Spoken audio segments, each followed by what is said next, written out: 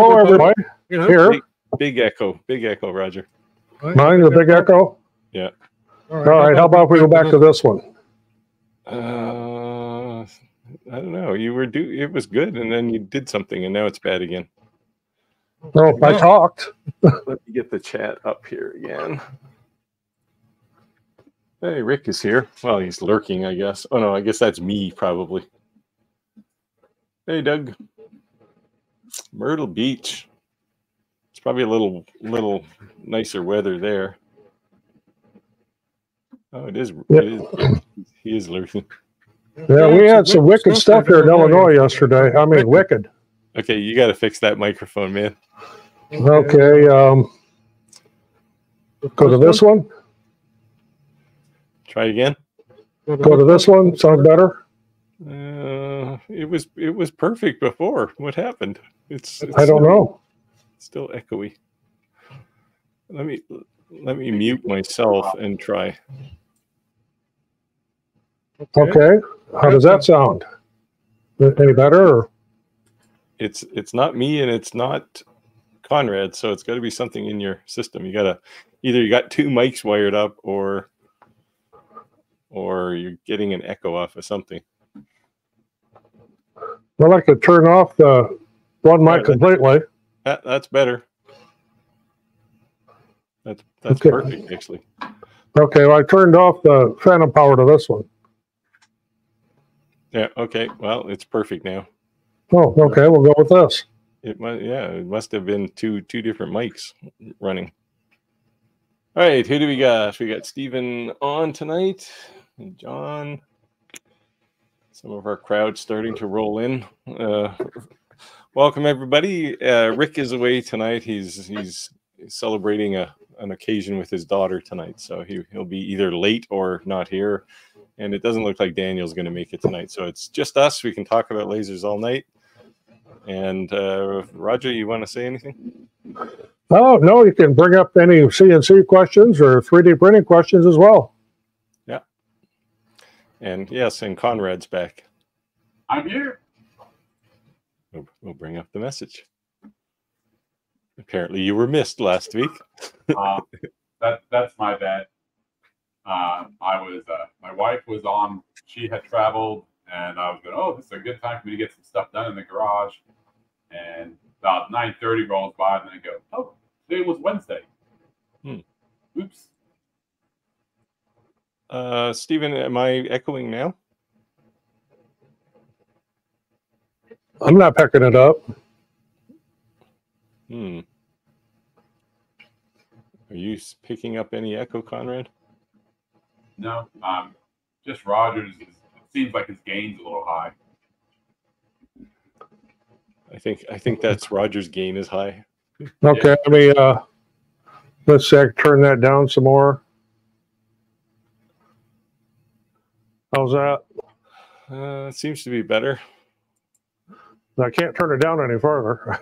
No, it seems to be okay. Hey, Jack, just a test, Jack. Can you hear any echo from any of us or all of us? Well, apparently Timmy says the sound is good from him. All right. Technology. Well, Jim from Joliet. Yes, I am from Illinois, on the Iowa-Illinois border. So you're about 2.5 hours from me. What else we got here? More of a repeating, not an echo. Yeah,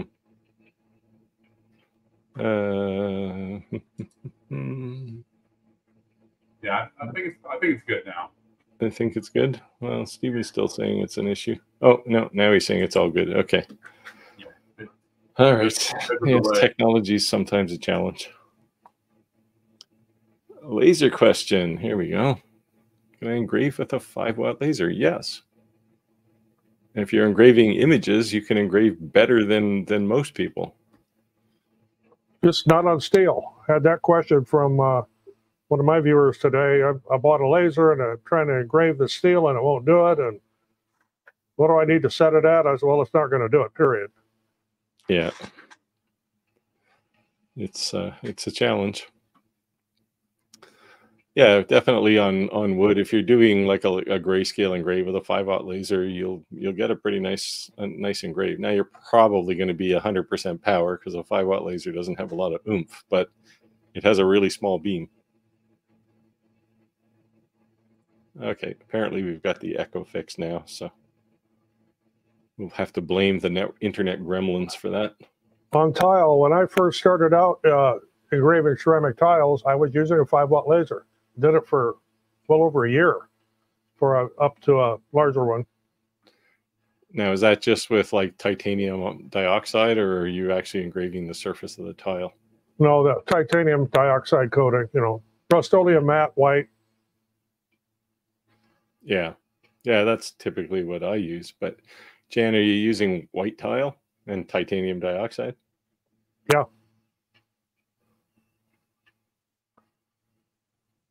What else we got going here? Oh, there you go. It wasn't us. It was Stephen tonight. Finally, we can blame our problems on somebody else.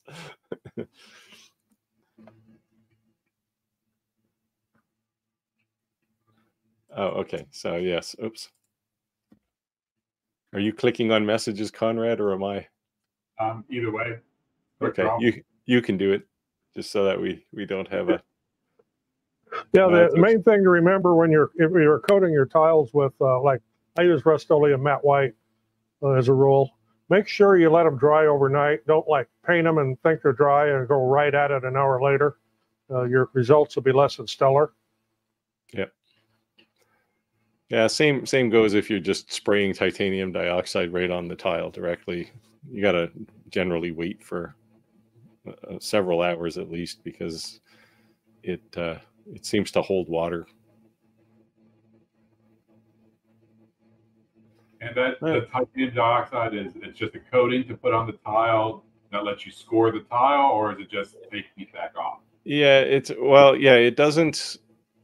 So typically you use white paint because white paint has titanium dioxide in it. But if you don't like to clean up the mess, well, it's a different mess, I guess, with titanium dioxide, but it washes off with water. But yeah, you just mix it with like alcohol or something and spray it on. It's a bit of a challenge to spray it on because it doesn't dissolve in alcohol. It's just a suspension. So you have to spray it with a nozzle that's big enough to get the titanium dioxide through it. But it works okay. And then once it's on the tile, then that's what the laser bites into. Yeah. It reacts with the titanium dioxide and bonds it to the surface of the tile. Oh, if we get this it's too bright. Oh, there you go. Hold it down. There we go. So that's what you could do with either titanium dioxide or white paint with a high titanium dioxide coating or content rather. So that actually then chemically reacts, and then that's what becomes your printed surface, and then you just wash the unlasered stuff away. Yeah. Now, if you're using paint, you have to use some kind of mineral spirit to get it off. But I use acetone, but yeah. Thank you, Stephen. Just being an awesome show is enough. You don't have to pay necessarily, but welcome the cash.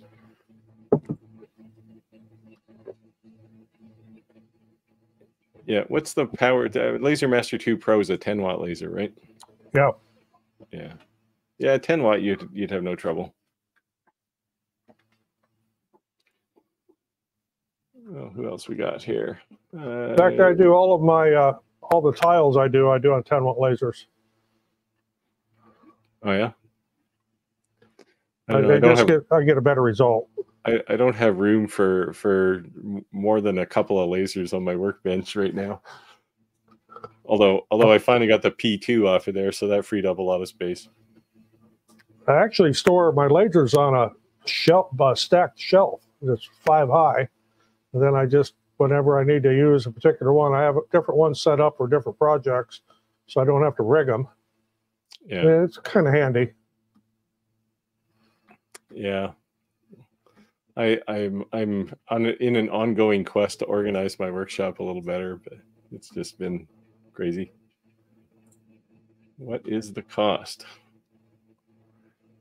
Well, that depends on the laser, on the company, a lot of things, but you have to decide, first of all. I guess a better question is an IR laser worth it? And I don't know. I've had mixed results with them. The F1 is a nice laser, but and actually the longer IR laser module is pretty good. Just don't expect to do things real fast with the longer one. Yeah, or don't expect to do, if you were here in previous weeks and you saw the coins that Rick was engraving with a 60-watt fiber laser, don't expect to do that either. You'll be able to engrave stainless steel fairly nicely. Las Vegas. 3D HP. Is that 3D hit points? Yeah, I actually have 17 lasers counting my CO2. Yeah, I have a lot of them in storage, and I donate as many of them as I can to schools and maker clubs and stuff. So I try not to keep too many. If they're more than a year old, I usually move them somewhere. But well, all of my grandsons have lasers now, and then they didn't have to buy any of them. Yeah, I have It's got a S1. Yep, he did. And in the dying moments of last week's live stream, he got it running. Like literally the dying moments. It was like we're all getting ready to go, and finally I see his laser head moving. So haven't heard back from him to see how it's going, but it yeah, he got it up and running. It's a 20 watt, which is a nice size for a laser. Well, what's everybody been doing this week? All I've been doing this week is shipping. It's we have greenhouses, and it's spring, and we ship, and that's our main business here, and that's been what we've been doing all week.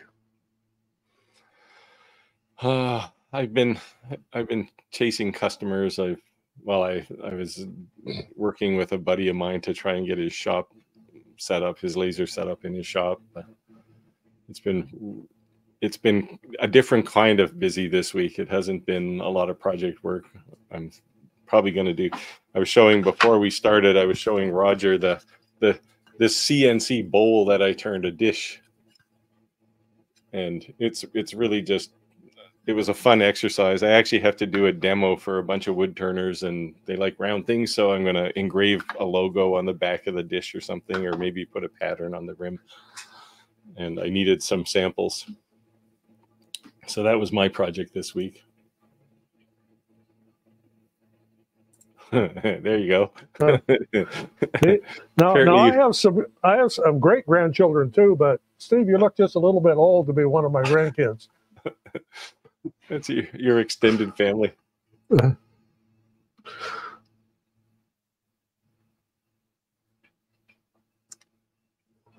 Yeah, I do. Do you have a We Create Vision, Roger? You do, right? Yeah.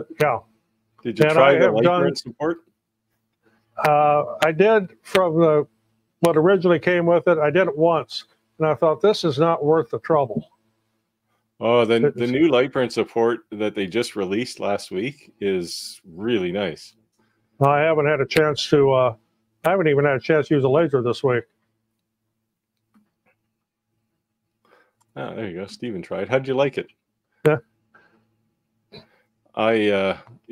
What's nice about it is you get a really good integration, like including autofocus and all the the typical sorts of things. They did actually a much better job than X-Tool did, and I think it's because they took a simpler approach with their laser design, and X-Tool took a pretty advanced path, and I think they're fighting their own technology to make it work properly in Lightburn. But yeah, it works really well. You don't get the camera though, which is unfortunate.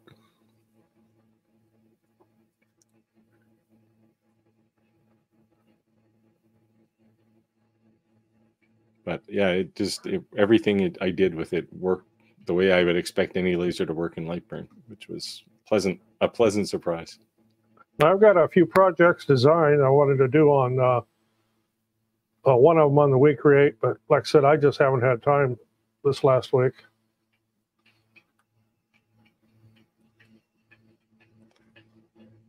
I was waiting to see if Stephen responded to the Lightburn support. We'll wait for him.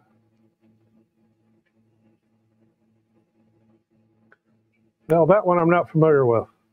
Yeah, I've got a Com Marker B4. That's a fiber laser. If you're engraving business cards, well, or drinkware, I guess, it'll be fine for that. But a 20-watt fiber laser is a little light for doing deep engraving. So, you know, if you want to make medallions or things that look like coins, it's not the right laser for that, really. You can engrave down in brass. I've gotten down to about 1 millimeter deep, which doesn't sound like much, but it's a pretty significant dig into the material. And that's a 20-watt B4.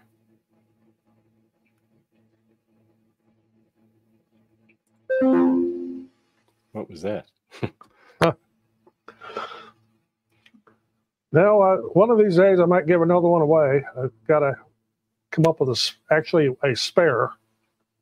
And I may at one point do a giveaway on the Ortur H10.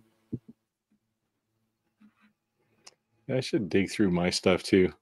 The challenge for me is it's a bit of a challenge to get it across borders.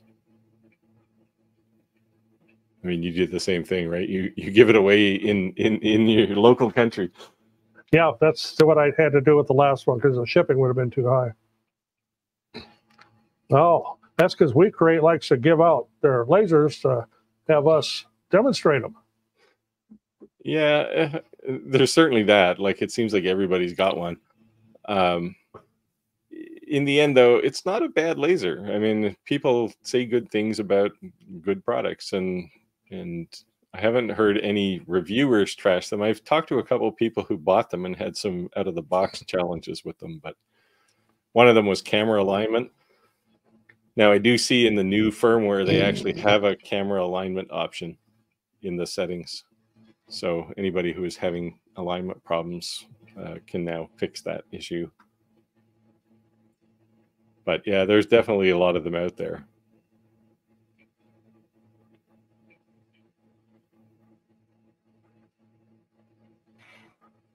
Yeah, you can do that. Yep, that works.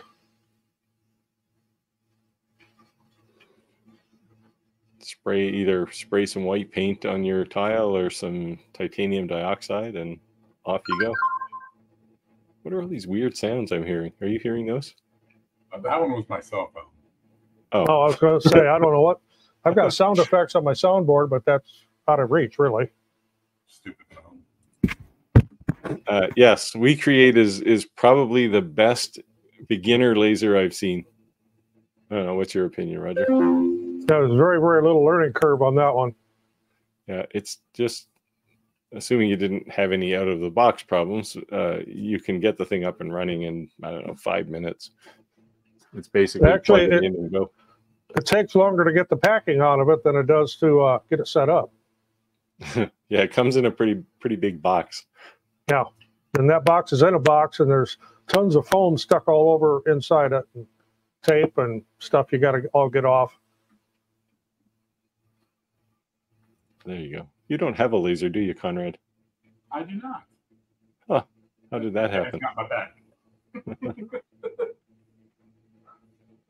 I'm sure Daniel can send you his Elegoo. He's much more. He seems much more excited about the S1 these days. Perhaps so. The Junkyard Journal Shop is back. Stuck on Kerf. In We Create Make It, you mean? The Kerf in there? Yeah. Here's a regular user who has a We Create Make It my suggestion was just use the Lightburn integration, and he pleaded with me not to force him to learn Lightburn. So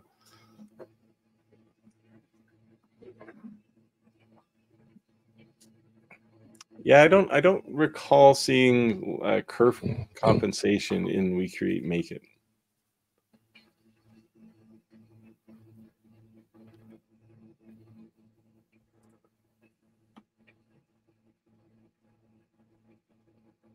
Oh, are these the pre-made files off of their project library?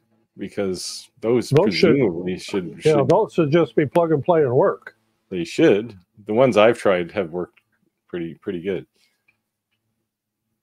Uh-oh. Sorry.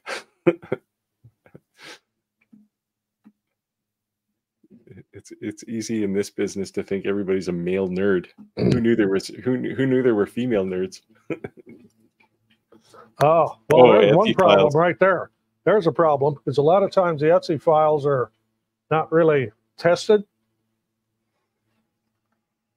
Yeah, hopefully they aren't my Etsy files. But I always build mine when I do a design, and I don't have too many designs up there.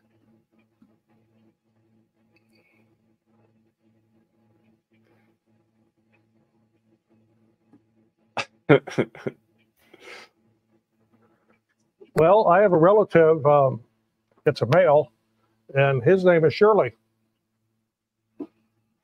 And he hates it, but... Don't call me Shirley. Yeah. His mother mustn't have liked him or something, or wanted a daughter.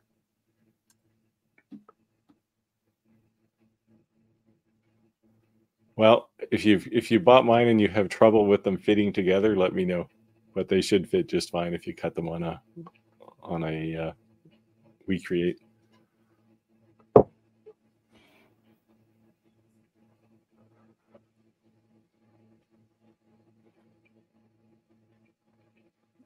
All right. Anybody? This is generally a Q&A, so if you got questions, just feel free to ask. Ask us anything, except where babies come from.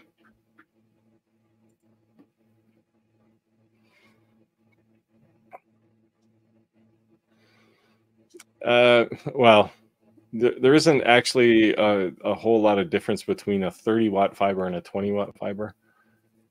If you want to go beyond engraving things with your fiber laser, then you're going to want like a 50-watt at least, 50 to 60. And be prepared because there's a big price jump usually between 30 and 50.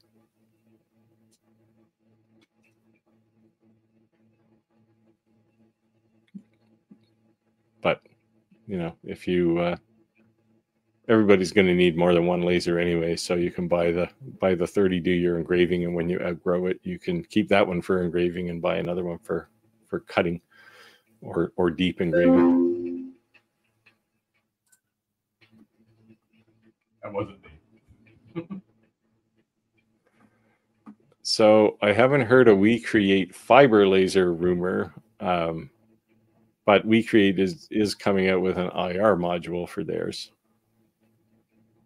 And I'm supposed to get one. I believe it's shipped actually, so presumably in the next week or two I should get it. What's the wattage output of theirs? It's a 2-watt standard. Okay, just 2-watt IR laser. Just like Longer's. Yeah, it's probably the same internals as what Longer uses.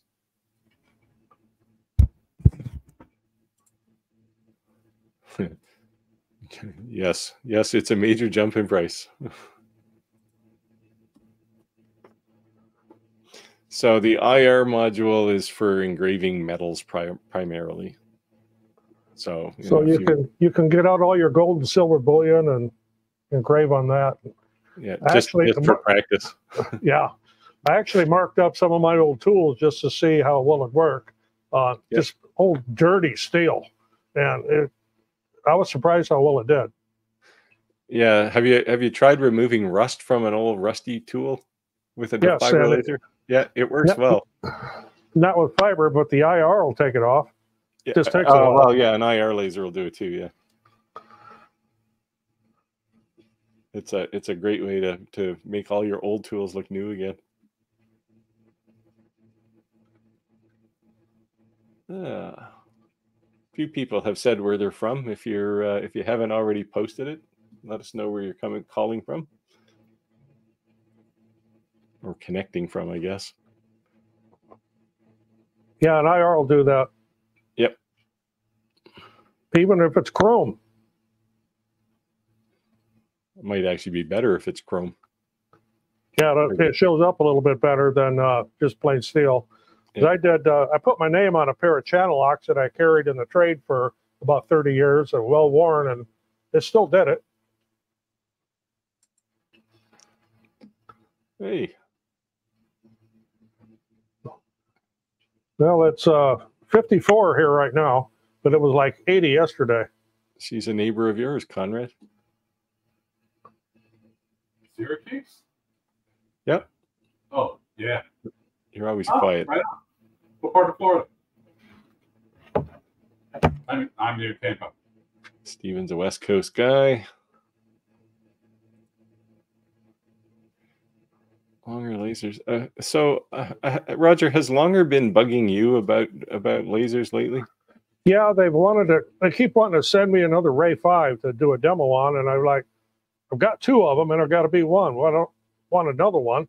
I says, I'll be glad to do a demo on if you let me give it away after the demo, but then I didn't get a reply after that.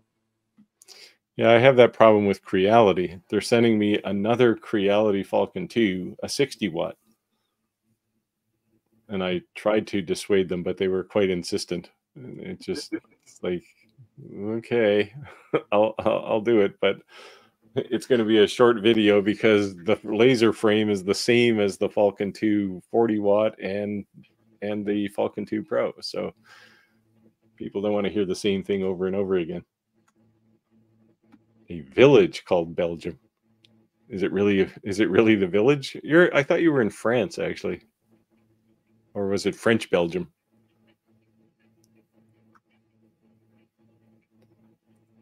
Ah, Syracuse. Not too far from where I used to live. Michigan. Oh, there's Darren, south coast of Australia.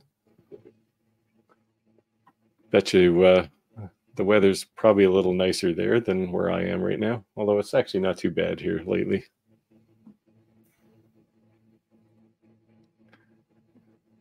DeLand, where's that? DeLand oh, in Florida. Yeah, between Orlando and Daytona. Oh, so you get to you're halfway between Mickey Mouse and the racetrack. Yeah. Yeah, close to Daytona. Yeah, I'm on Louisiana is in the 80s. I could say it's 12 degrees here, but only people in Europe would understand it's Celsius. Yeah.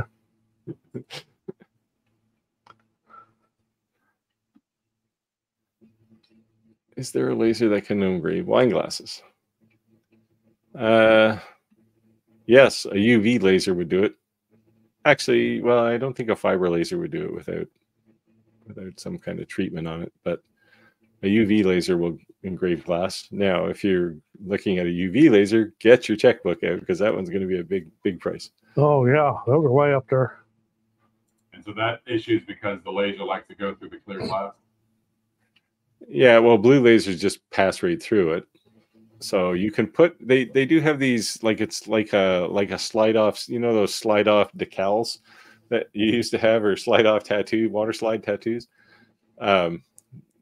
They make a material like that you can put on the glass, and then you can engrave that onto it with a fiber or with a diode laser. But I don't know, it doesn't seem to work very well. It seems kind of kludgy.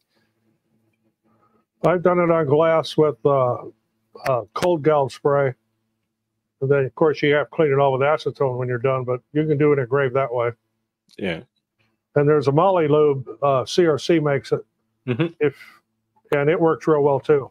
You just have to make sure you put something inside the glass because that light will refract everywhere. Yeah. So stuff something black inside it. It'll engrave the other side of the glass too. Yeah.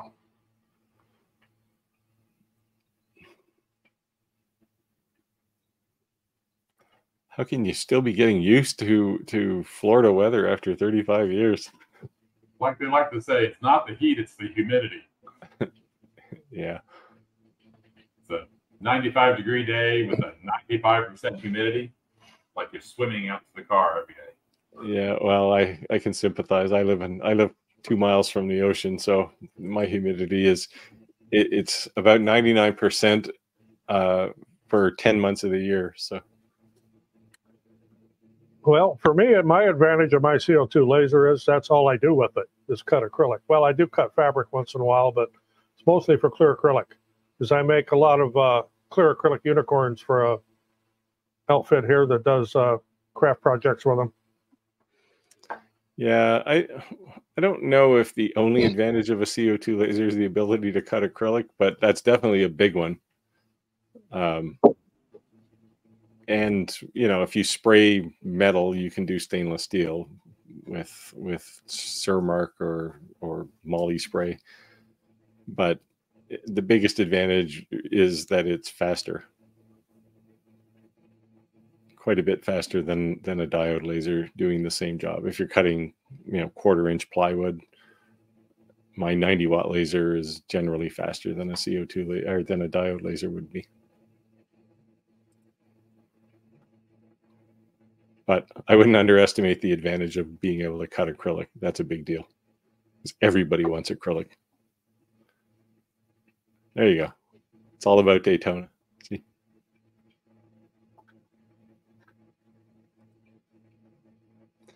$10 million inhabitants, less than a decent American day. 10 million is a quarter of the population of Canada. For a small town in India. You don't count the beavers.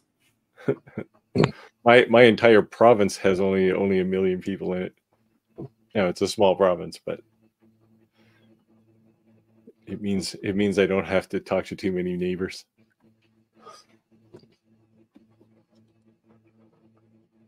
Well, that's kind of a loaded question. I guess again, it depends what you're going to do with it. Longer B1 is a good option. The X-Tool S1. We create.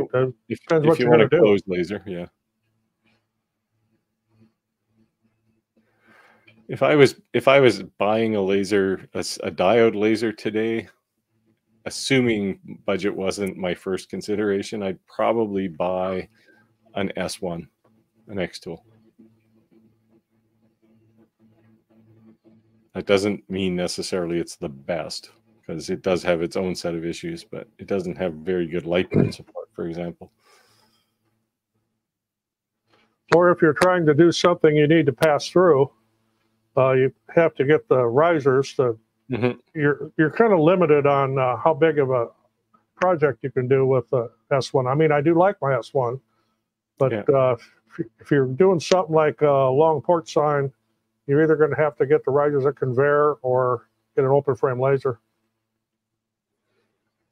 Yeah, I'm interested to see the We Create conveyor, because they took a slightly different approach. They don't have a riser. You basically lay this thing on the table and you put your laser on it.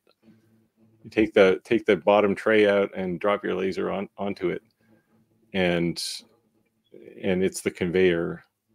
They don't have to worry about the rotary like X-Tool does, because the rotary fits inside. So I'm kind of eager to see how it goes. More importantly, I actually mentioned it in my We Create News video. There's a bullet item on the conveyor marketing slide that says it will support most lasers on the market, most open frame lasers. So I'm actually kind of eager to see what that actually means, because I don't know how they would handle that, other than you disconnect maybe the Y-axis and plug it into their thing, and then tell Lightburn that your Y-axis is 1,300 millimeters or something. Yeah, that'll be interesting to see how that works. That's a good laser. I have one of those too. Yep. I gave one of these to a friend of mine, and then I convinced him to upgrade to the longer B1 40-watt, and he's less happy with me now. He likes this B35 better than the B1. He does a lot of what's the setting in Lightburn, the other fill setting? Not the linear fill, the one where it goes in a circle and fills. The B1 doesn't do that very well. Not the 40 watt anyway. Oh, offset fill? Yes. He does that quite often just because it's faster. And the B1 doesn't seem to do that very well. And I don't know if anybody has a B1 and they've tried offset fill. Let me know if it works. Yes, everybody's ready to jump on me for offset fill now. Sorry, this brain is old. Like, it only has so much capacity. Okay, offset fill, if for those that don't know what that is, instead of your laser running on the x-axis back and forth continuously, let's say you've got a picture frame and you're engraving a border around it, you want to use offset fill. That way it follows that line and it'll be a whole lot faster because it's not making those passes on the x-axis constantly. It'll do, all the ones on the x and then it'll do all the ones on the y, and there's a lot less travel involved.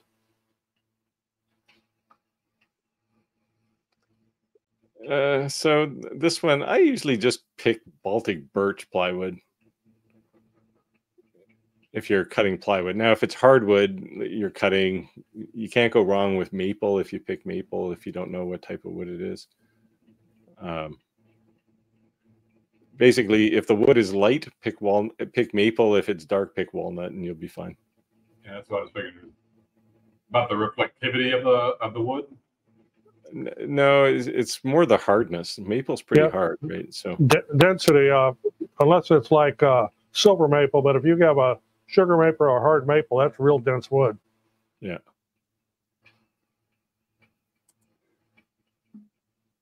Hello there. Hey. HVAC A to Z.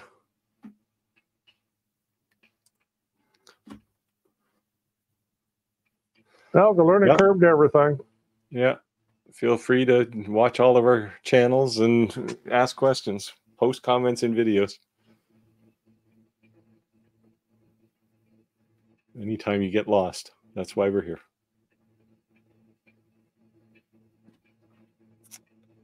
Well, what have you done this week, Roger? From a project perspective, anything exciting? Not a single thing other than trying to, like I mentioned before we went live here, trying to put an 8-foot load through a 7-foot door. That didn't work too well. So now you're fixing doors tomorrow? No, I had to unload that entire pallet in the wind and mist to get my forklift back inside the shop. Oh, there you go. We've got a captive audience. Yeah. Can't be outside playing. So do nothing but watch YouTube. That's the way to go. I don't know. Rolly Lasermatic. People seem to like it. Haven't heard anybody say too many. Actually, I heard one person say bad things about the Lasermatic, but in general, most people seem to be pretty happy with it. I had an offer to. Go ahead. No, you go ahead. I had an offer to accept one and do demonstrations and that, but it came with a contract, and I don't do contracts. Yeah. Yeah, it's the only thing I really worry about with the Lasermatic is the sustainability of the company, as they're competing with some pretty big monsters in the industry, and as far as I know, their founder is still doing their first line support, which is not a scalable model. So, it's a tough business, and the margins are pretty low. So, I guess if you want a good laser that may be backed by a company that may or may not be there, it's probably fine. If you're looking for, to know you can send an email or pick up a phone, then get an X tool because they're going to be around. But who makes the better laser? I don't know. Between those two, they're probably both pretty good. VA, East Tennessee. Must be a first timer. I don't recall seeing East Tennessee pop up in our feed.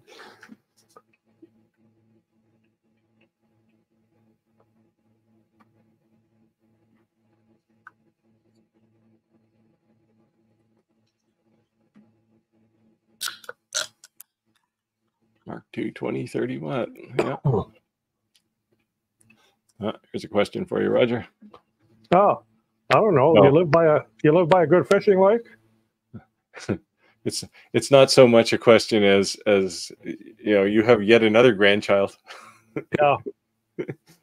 No, I like fishing in Wisconsin, so.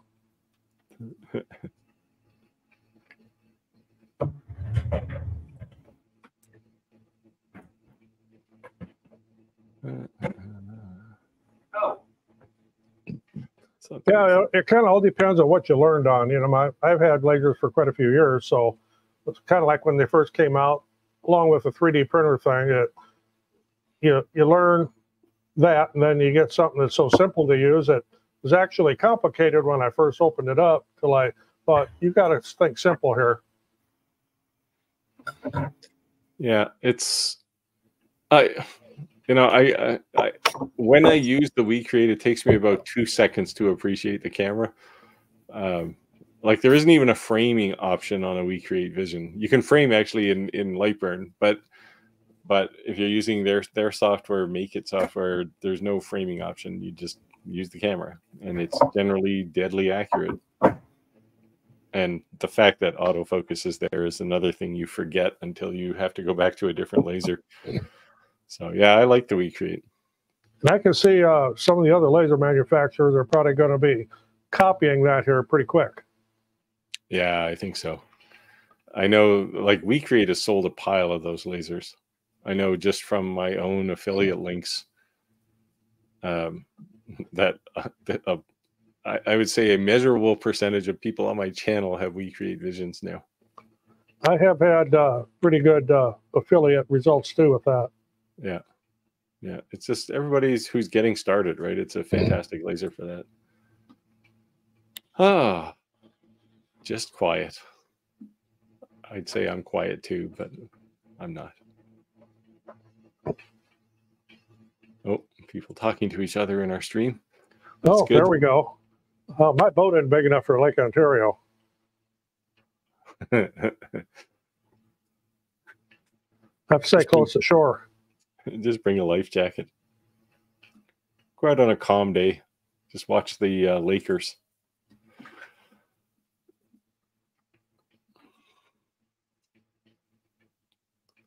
Backed up for months. Wow. The carousel, the slide that they have, they just basically don't have any of those already. The pre-orders have been insane with those.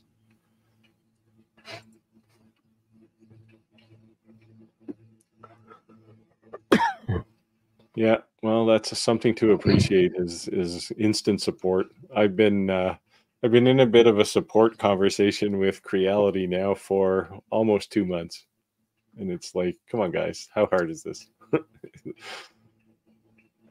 I've had nightmares with Creality on their 3D printers and their support. It's just horrible. Yeah, they're just so like they don't source it, right? Like it's understaffed, and this is I wish companies would learn that support is a big reason why people will buy their second laser from you. There is that. Yeah. Yep. So Lightburn is out there now. I posted a video with kind of the 3 pieces of news from WeCreate, if you go watch that. But the extension for the bed is there. I think it ships on May 12th, and Lightburn support is there today. You can download it.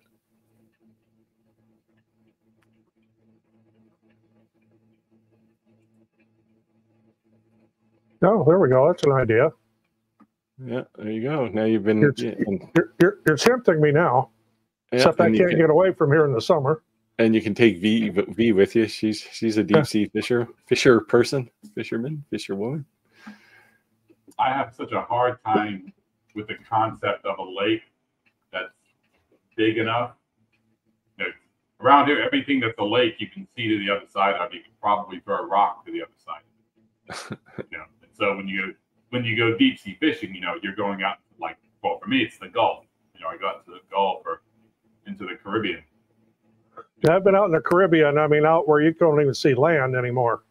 Yeah. And that's deep sea fishing. Yeah, it's not for me. I like to be on land. I can fish from shore quite happily. Well, I Word remember star, Word word perfect. Oh my yeah, god! I remember that. Busy big. I used to use WordStar a lot in my early days. Let's say when I was in my 20s.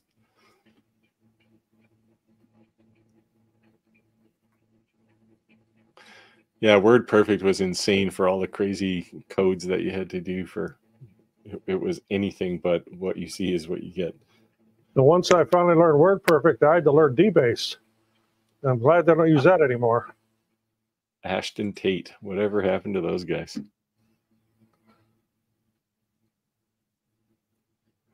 Oh, 30 miles Yeah, off. that'd be cool. For me, that'd be cool. I don't get seasick or anything, so yeah, I could do that. If I'm on a cruise liner, 30 miles might be okay, but on any boat where I can walk from one side to the other in a matter of seconds, yeah, it's not my thing.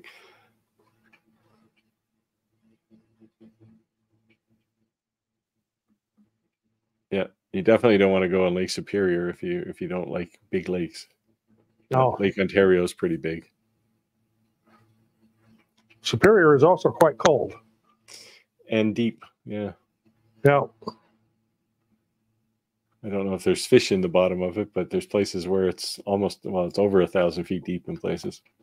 I watched a video here, one of them History Channel things about Superior never giving up its dead, and they said because it is so cold down there that the bodies from sunken ships those bodies are still intact down there. Ew. Yeah. That would be probably a reason more than anybody wanted to know tonight, but that would be a reason not to ever dive on a ship in the Great Lakes. Sculpt Fun 30. Oh, the extensions. 48 by 48. That's pretty impressive. That's my what I did with my Ray 5. It's on a 4-foot square piece of plywood. You did your own extensions for it, though, right? No, I bought the kit from Longer. So I had these big aluminum signs to do. Coming up here, I got some more to do when the weather gets warm enough. I can set it up in the shop and have the doors open. Because you're not going to put that one in an enclosure. Yeah. I guess I could build a building over it. Yeah, build it, lay it down on concrete, and then put up a building around it. Yeah, I don't know what I would do with a laser that big. CNC I get, but I don't generally laser engrave things that are too big. Certainly not bigger than a regular laser. Well, what I'm engraving is powder coated aluminum, and it's the aluminum sheets they use when they make race cars. Oh yeah, neat. There's a shop here across the river that stocks it, so I buy the sheets of it and cut it down to the size I need for these signs, and then do the graphics and do the engraving. So it's like 16th inch material? I'm trying to remember how many mil it is. It's actually in millimeters, like 1.3 or something like that. 16th of an inch, yeah. So it's flexible. Yeah, it bends pretty easy. Too bad I can't cut it on the laser. I have to cut it with my shear. Well, you just need a bigger laser. Yeah. Same with the boat. You just need a bigger boat. Well, got a 30-foot pontoon boat, but it's hard to trigger that around. Yeah. You don't have to. You can leave from Lake Michigan and go up into Lake Ontario. Take a while. Well, we're out on the Mississippi River a lot, and contrary to what a lot of people think, it can get rougher than hell out there. Well, it's shallow, right? It depends where you're at. The navigation channel, they try to keep it 17 feet, but I know of quite a few places on our pool that's over 30 feet deep.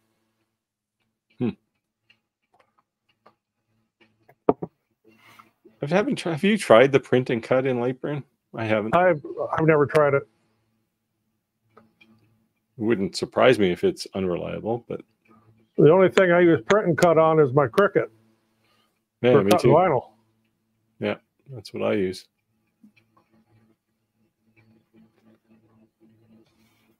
Oh, it's a quiet crowd tonight. Everybody must be sleepy like I am.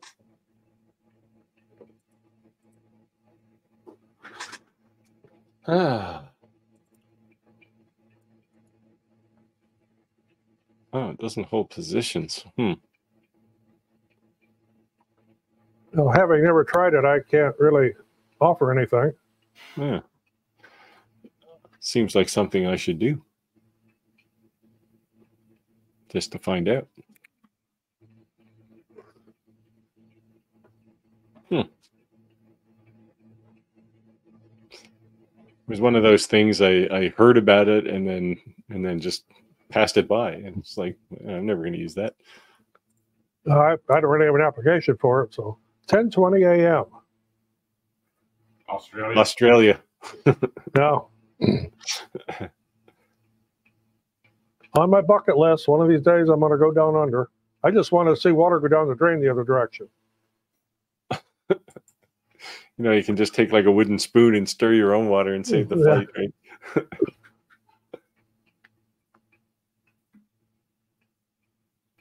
right? Give it a try.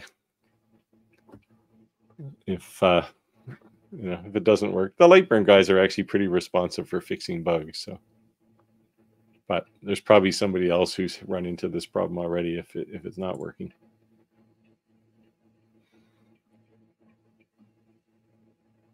Pen jigs, yeah. Never done any pens. I did do some pencils. I haven't gone to a toothpick though. Or a grain of rice. Yeah. Oh no. That was a fun project. It's all good sport. Yeah, Hobo with Wood. I think he did a cut and print video just recently on this, or fairly recently.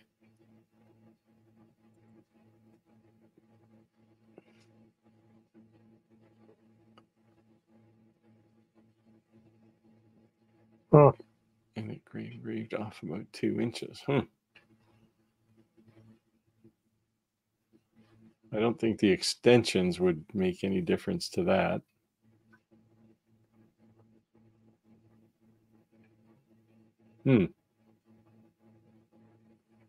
Well, if you cut the jig and then things are engraving off, the jig is obviously not in the right place. Or something else is.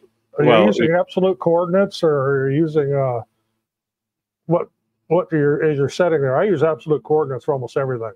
Yeah, I do too.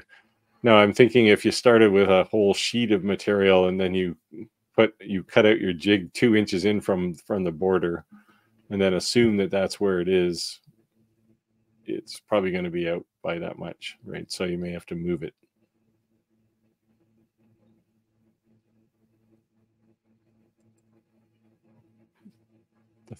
The things we run into in this business. Lasers can be hard sometimes. That there again, I would say if you're using absolute coordinates, that would never happen. Yeah, it shouldn't. Suddenly it's accurate. The mystery problem just fixed itself. 1 millimeter above the position. Possible it wasn't at 0, when you made the markings. It wasn't exactly at the home position.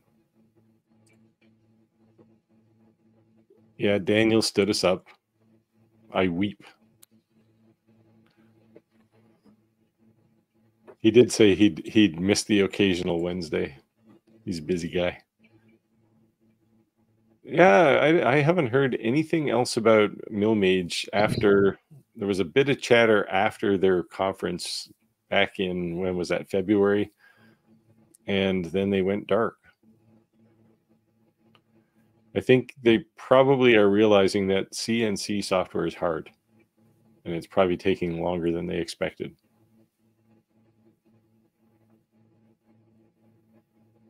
Everybody has a feature that they have to have that no one else thought was necessary. No, what was necessary? In development, I found that everyone thinks that the feature they want has to be there, and that all the other features aren't necessary. Yeah. When I was in my daytime job, I was a director in a software company, and I would have software engineers tell me how hard something was. When product management asked for a feature, they go, "Oh, it's so hard," and I would look at them straight faced and say, "But it's just typing," and then run from the room quick.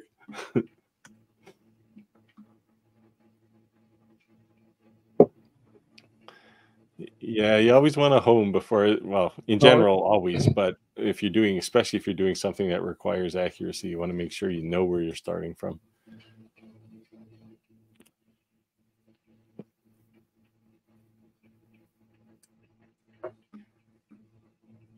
S30 with alignment. Yeah, you should home after every job anyway. Yeah, I always do. Yeah. Especially because there's always a tendency to manually move the laser head out of the way, and then you forget that you've moved it. And the only laser that knows where it is, even if you move it manually, is the S1, which makes it perfect for me because I always do dumb things like that. And I have made the mistake of just, when I'm taking the project off, is just bumping the head a little bit, my elbow or something. Well, then it throws it off. So I always home before I start every project. Yeah. Takes seconds. It's worth it. Third quarter for Millmage. They originally said early in first quarter. I guess it was October their conference was. And they said Q1. This is clearly a software project. Throw out a random date and then keep moving it. Yeah, so I have VCarve version 12 installed now, and there's some nice features in there. The inlay feature is fantastic compared to what you used to have to do. You used to have to do a lot of mental math yourself to do inlays, to do the plug in the pins, and they made it all turnkey. Like it'll do both sides of the. You can do both sides of the inlay at once if you want, if it's the same material. So yeah, it's super cool. I've been using it. Well, I use VCarve 12 for this. Not that matters because it's all pretty straightforward. But yeah, it was a nice update. I got mine for free because I bought mine after their cutoff date. But I think even if you have to pay, it's like $149, which is cheap by comparison to what I originally paid for it, or $100 or something. Yep, moving it a little will kill you every time. I'll probably do a video on how to engrave these plates. I've seen people who engrave, bowls. Well, they call them bowls, but really all they're doing is taking a bowl bit and turning out something flat. And this is contoured the whole way, like it's a proper dish. So I may do a video just to show people how I did it. Florida. Everybody has a pet alligator in Florida, right? They don't have to put pets. You get a new one every year.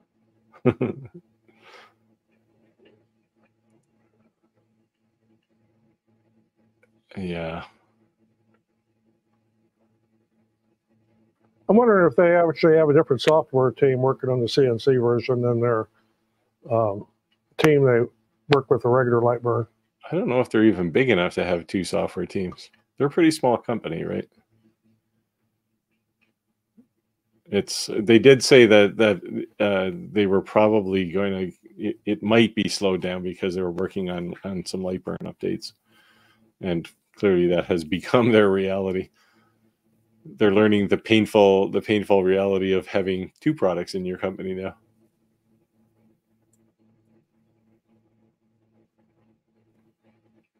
Oh, it's possible. Lightburn has a few interesting bugs on some lasers. Well, it could be the laser, of course, but yeah, I've heard a couple people say that repeatability is sometimes a challenge, but that's probably not Lightburn. That's probably the laser.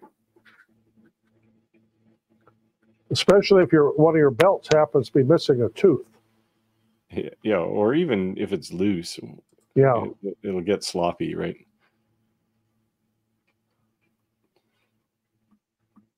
Well, we're making connections. That's awesome. Big bear problem. You don't know bears until you come to Canada.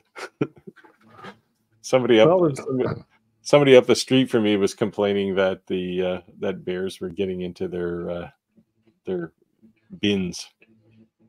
Well, the only bears we have here in Illinois are Chicago bears, and they're pretty much harmless. Well, at least you didn't say useless. I'm a Bears fan too, diehard, but man, have to keep reliving 1985. The last time they had any significant victory. That's when they won their last Super Bowl. Yeah, if anyone follows hockey, they'll know the misery of the Toronto Maple Leafs. I was, I think, 3 years old the last time they won the Stanley Cup. But every year, fans line up. They're dedicated. Go sports ball.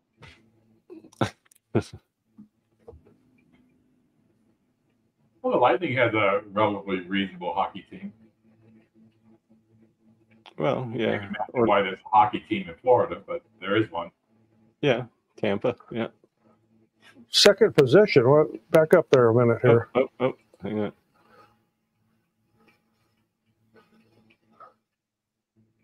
Before.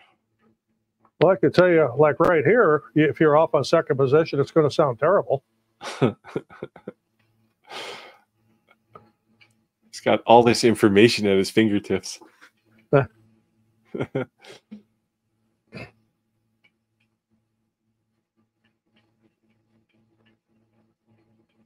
What do we got here? We've started a conversation. Oh, yes. There's definitely Lightburn X-Tool issues.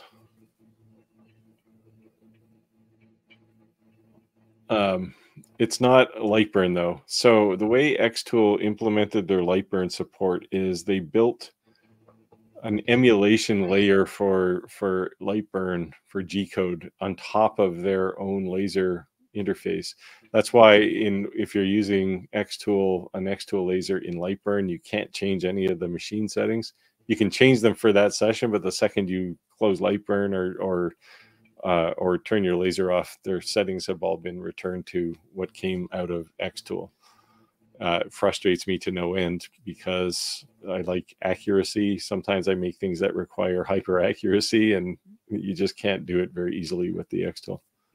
Another odd thing I've found with Lightburn and X-Tool is in Lightburn I create a project for and one of my X-Tool lasers, and then I save that project and open it up, and let's say on my Porteur laser, my images are backwards and upside down, and I have to flip them all.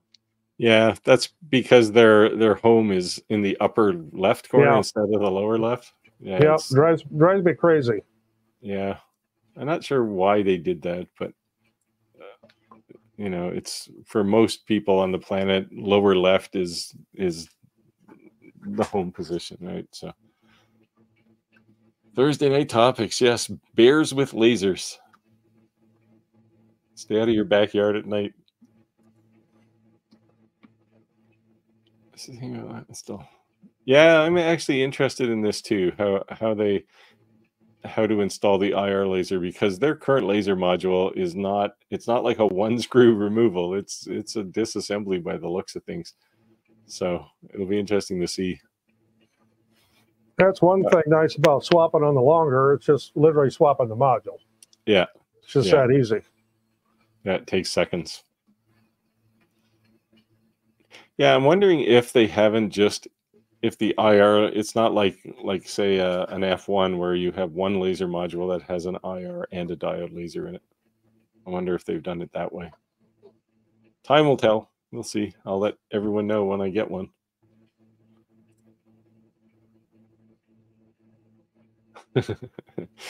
No, it's Thursday here.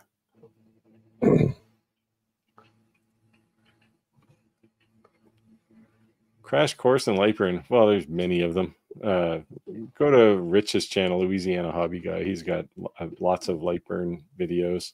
Yeah, Rich is real good at walking you through the very, very basics. And Lightburn also has their own support videos.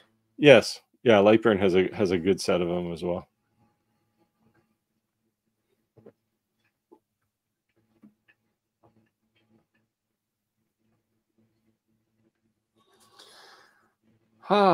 What else is happening? There's a lull in the traffic on the chat here. Oh. What's upcoming in on your side other than plants and fishing? Well, like I say, I've got some projects designed. I just need to find the time to make the videos. Yeah, I have the same issue sometimes. Spring is just brutal for trying to get things done. So there. Yeah, there goes my weekend. Take a break. I'd say go for a walk, but if you got a wounded foot, you can't. So just keep watching videos.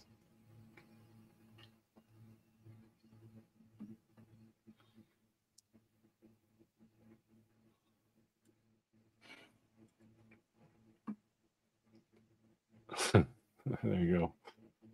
Sounds like people are lining up for drinks after. Yeah, I got quite a few projects I have to get done. I've been still kind of tweaking my studio here, so it's been crazy. I've also been playing with DaVinci Resolve 19 for editing, because it does a couple of neat things that I want to do going forward in my always quest to improve things. So I don't have the fancy Hollywood setup that you have. That's straight up Hollywood theater there. Yeah. Yeah, like this. I was showing you before we went live here. I can zoom this in, and I can pan the cameras and. You get the steady cam on the. So if anybody's interested on what's on the other side of the room I'm in up here, I can spin this all the way around. I can zoom it back out. Paint. That's where all my heat presses are. So it's kind of a fancy toy. You have a steady cam mounted on a drone. Yeah, that's why he always has those mystery noises. He's got a drone flying in his studio. Yeah, so that's fun little toy to play with.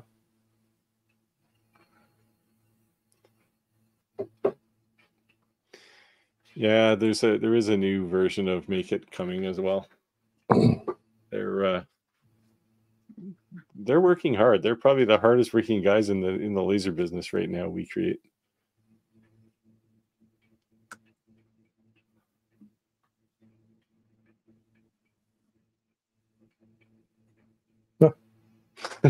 Well, yeah, you'll have that.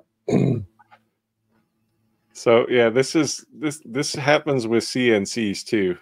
You always end up with a bunch of wood. I keep a box down beside my CNC, and it's basically firewood. I give it to my brother when it gets full. He has a fireplace and an outside fire pit,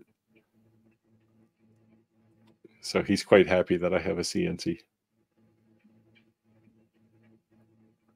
Oh, here we go. Everybody wants more time. I wish I had more time too. Yeah, I had to quit my day job, and now I still wonder how I ever did that because I'm still too busy.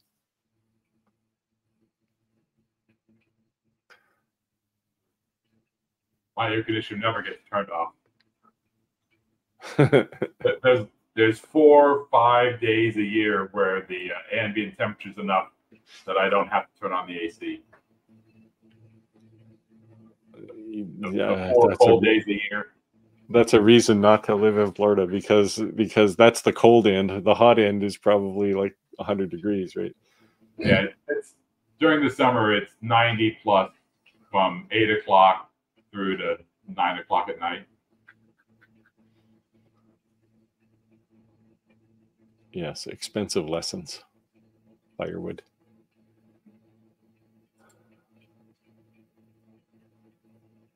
Oh yes. See, this is my worry with Lightburn, right? They were kind of sitting on their haunches there for a while, not keeping up to date, and now all these laser companies have said, "Well, we're going to build our own." So now you've got Creality and Xtool, which between them are the two biggest tech appliance companies, and now We Create didn't even try to support Lightburn until long after they released their own software. So I think this is a trend, and it's because they can innovate now, right? They can add a new feature and support it in their own software.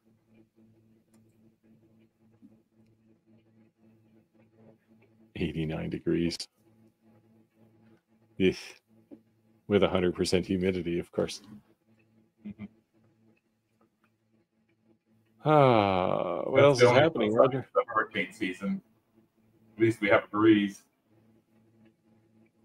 Yeah, well, we don't have hurricanes here, but there was a tornado yesterday, EF2 tornado about 10 miles from where I live. So it was a little scary last night. I don't get tornadoes where I live, but I get hurricanes. 2 weeks after I moved in from the middle part of the country, we got Hurricane Dorian 5 years ago, and that was a Category 4 that quickly turned into a Category 3 just before it made landfall, and landfall is within sight of my house almost. So I kept the official iPath map because the iPath goes across the end of my street. Hurricanes are not fun. It's like a tornado that lasts for 8 hours.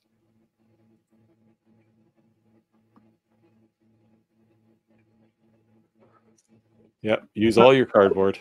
Yeah, if you buy stuff from Amazon, you'll have an ample supply. Yeah, or go dumpster diving behind stores. You'll find lots of cardboard.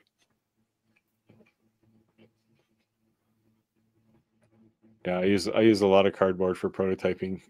Most cardboard is conveniently 3 millimeters thick, so it's perfect for what you would use 1/8-inch plywood for.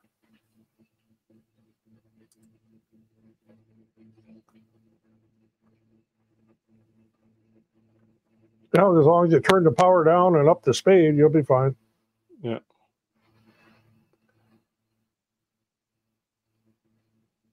Yeah, just keep your fire extinguisher close at hand. I've never really had a fire. I've certainly toasted my share of cardboard, but I've never really had a fire. I won't say it's not a significant event, but it just doesn't seem to be as prevalent as people like to think.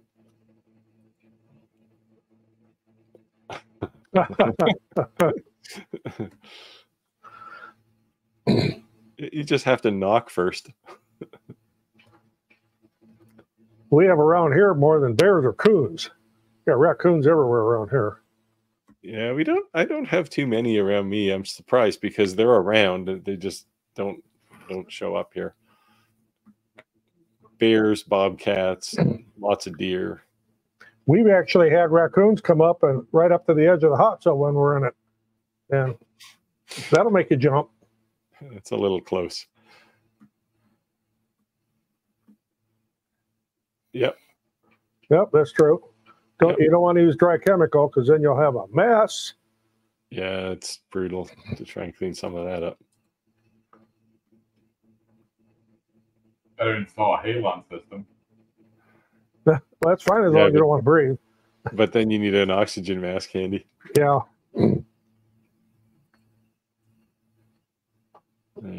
We're solving the world's problems.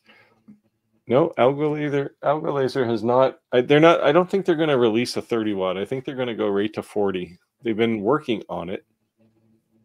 They did say when I talked to them a while back at the beginning of the year, they said they were looking at having it in March. Well, it's now the end of April, so it's probably a software problem. I don't know,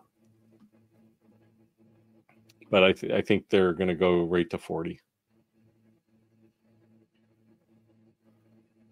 Okay, this is getting creepy.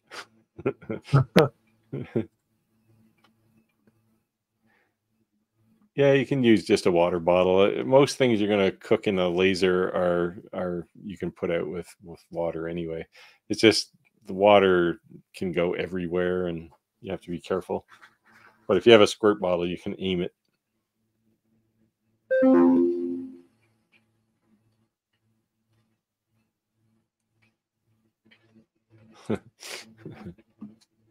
Yeah. Yeah, I can't see squirting water on anything electronic. Yeah, well, as long as you keep it off the laser module, there's not a lot of electronics around where you're cutting. Generally, if you're using air assist, it'll actually blow the fire out. Yeah, usually if you have air assist, you generally don't get fires. Oh yes, here's another hard lesson in life. Yeah. Autocorrect, the best worst invention ever.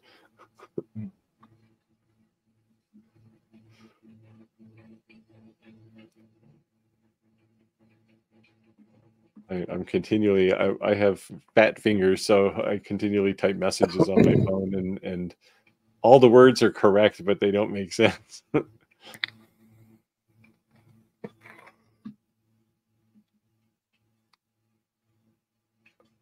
So the Creality Falcon 2 can switch. I have a feeling when Alga Laser comes out with their 40, it'll probably just switch automatically. Their 20 watt does. So if you're using lower power, it'll turn off some of the lasers, which will make the beam smaller. Trying to remember the last time I used my Alga. I've got one. It's on the bottom shelf, collecting dust. Yeah, I haven't. I have one sitting in my shop because Alga Laser said they were gonna get a 40 watt laser to me in March, and I'm getting tired of it, so I may shove it over into storage.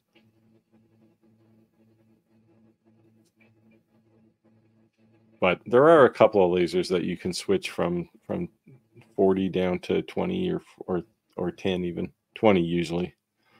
Trying to think of others than the Creality. Oh, there you go. There's one. The Rolly can do it.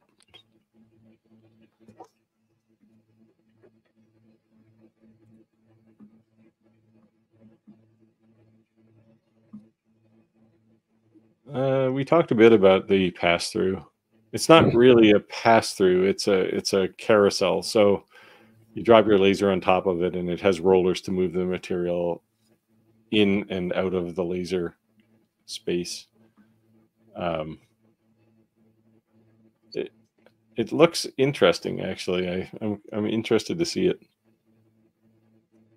I'm more interested to try it on a laser that isn't a WeCreate.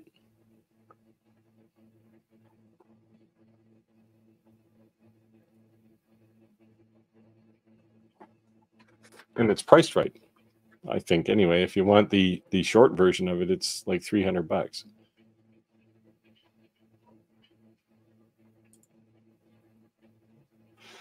Yeah, Rolly. Be interesting to take a straw poll to see how many people on this call have WeCreates. It sounds like it's a lot.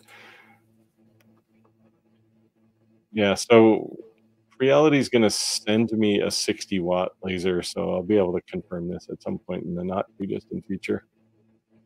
But yeah, that makes sense that they would switch down as far down as 20.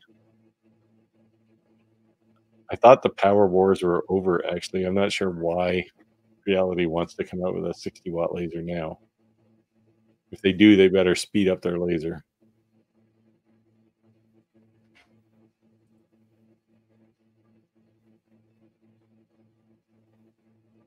Yeah, I'd like to believe that that was just a marketing slip up that they announced that they could support other lasers, but I'm interested to see it. Yeah, for me, that saying of being universal is kind of like the one size fits all. Yeah, so it may do a bad job at all lasers. Who knows?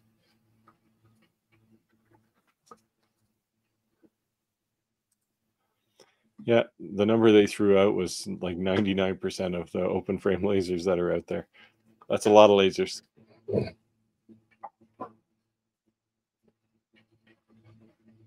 Yeah, so if I get one, I'll definitely try this and post it in a video, because that would make a significant difference for them, I think, from a user adoption perspective. Because lots of people would love to have a carousel, but don't want to shell out all the cash for an X2LS1 or something. But I don't know how they would mount, because so many of these lasers are different sizes, right? Like how do they mount it? That, and so many of them have different mounting feet, and I know because I 3D print feet for them. Yes. There's a lot of different ones. Yeah, maybe they've come out with some adapters. Have you been secretly printing 3D feet for Recreate? I've done. I just pulled some off a printer,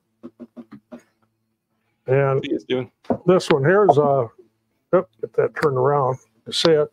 That's a 50 millimeter riser for a Jacoda laser. And that's the mount for it right there. See how that mounts. Mm-hmm. You know, every laser is different. Yeah, there's that, and the outside dimensions of every laser are different too, right? So yeah, that's why I have so many different layout grids on my site for download. Yeah. Because they're that, and they'll say it's got a 400 millimeter square working area, but it's actually 398 by 397. So then a 400 millimeter grid won't work. Yeah. Oh, yeah. All depends if you're listening to marketing or engineering when you're asking the dimensions, right? The marketing guys will try and make it as enticing as possible. Well, round it up. It's 3 feet by 3 feet, and when you get it, it's 18 inches. Yeah. Well, Steve, was glad having you on there.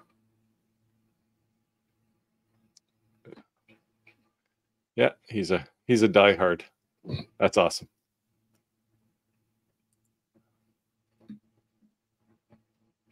Yeah, it is going to be intriguing to see how they fit this, because there's going to be there'll be all kinds of weird alignment issues, I think. I don't know, unless they have just like you do, a set of feet or a set of some kind of mounting brackets for every kind of laser.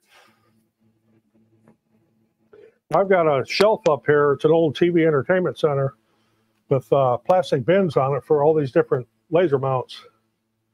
And there's there's 21 of them. So there's 21 different mounts that I have so far. I'm sure there's others that I have never made mounts for. Now, are they all current, or are some of those maybe obsolete lasers now? Oh, I still like the Ortur LaserMaster 2 Pro and the LaserMaster 1. I still occasionally will sell a set of feet and risers for those, but not so much anymore. The most popular one is the Longer Ray 5 mount. Yeah, Longer sold a lot of those. Do all popular lasers have limit switches? The good ones do. I won't say all of them do, but yeah, it's definitely becoming more popular now. I would say most new lasers will have them. or if they don't have limit switches, they'll have current detection on the steppers. But older lasers, lots of older lasers didn't. My Laser Master 3 or TUR has the current limiting sensing stepper motors. Yep. Which was odd for that era, right? I mean, we're talking 2 years ago, but most didn't even have limit switches at all or any kind of limit detection. You basically position the laser head where you want it to start working. So I hope people appreciate how far we've come in the last year or two. Well, other than wavelength, it's what mostly you're going to do with it. Yeah, it's mostly about wavelength is the primary difference. One is probably in the 300 nanometer range, and the other one is in the 1,000 nanometer range. So opposite ends of the spectrum, but price is definitely another difference. UV lasers, fiber lasers are expensive. UV lasers are off the charts. They're coming down though fairly quickly, but they're still quite expensive. And a CO2 laser kind of falls between the diode and the fiber price-wise. Yeah. Unless you're going to get really big. Yeah, well, one reason for buying a CO2 would be to be able to do big jobs. But like my CO2 lasers, 2 feet by 3 feet is the bed area, which handles most of the jobs I have to do. But well, since I only make unicorns on mine, I've got it's a Monport 40 watt, and it does just fine for it. So. Yeah, how do you like the Monport? I have had, well, I can't say I've had zero issues because the temperature displays they send with them are just junk. But I replace those with little digital Amazon things. And other than that, I have a spare tube for it. I've never had to change it, though. I did have to change the lens once, but otherwise it's, other than just normal maintenance and alignment, it works just fine. They were asking me to take an 80 watt CO2 laser for a review, and it's like I don't have room for that in my shop. And I was still, to this day, I'm still expecting it to arrive in spite of the fact I said don't ship it to me. I wouldn't have room for that. Stop sending me all this free stuff. Yeah, it's not free if you have to build a new building to put it in. No, I've kind of convinced them to send me a fiber laser. So, because I have quite a few people asking about fiber lasers now.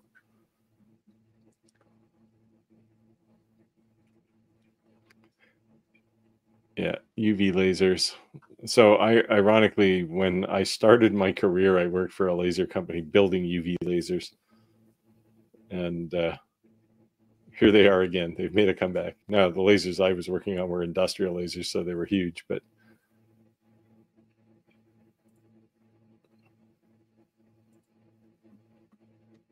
yep. So I wanted a big CO2 laser, so I just built my own.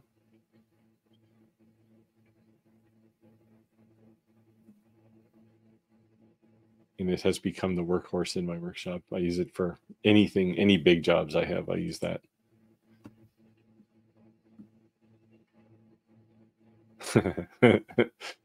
Yeah, don't say that. You also have to get it through the door. So if you ever do order a big CO2 laser, check the outer dimensions very carefully.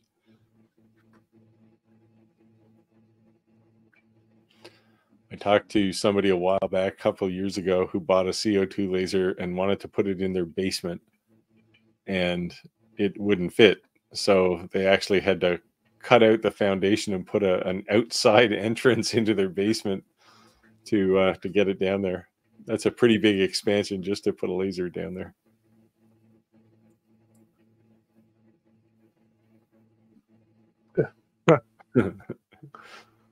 No, this one must be directed at you, Roger. You're the collector of grandchildren, family members. Oh, yeah.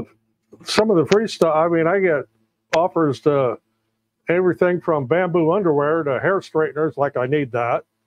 to the latest thing I got, I think it was this morning, was a weed whacker of some, like a weed whacker lawnmower conversion, all in one. I'm not gonna screw with that. Yeah, I get some weird ones too. The one I was tempted to jump on though was somebody was trying to get me to look at a TIG welder. It's like some Chinese company, and it's like, while it would be very cool to have a TIG welder, I don't really need one, and it's probably not really that interesting to the people who watch my channel.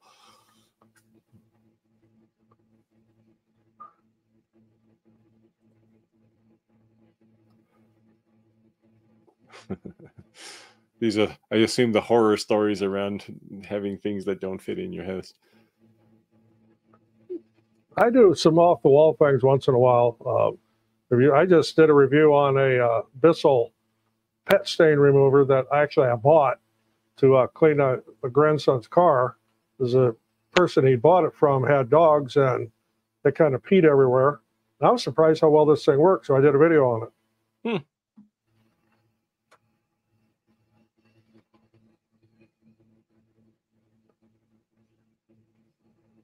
Yes. Yeah, buy in bulk. Although I went to the local wood store the other day, and I bought an 8-foot 8-quarter pieces of maple and walnut, because I'm going to make another chess set, and it was outrageously expensive.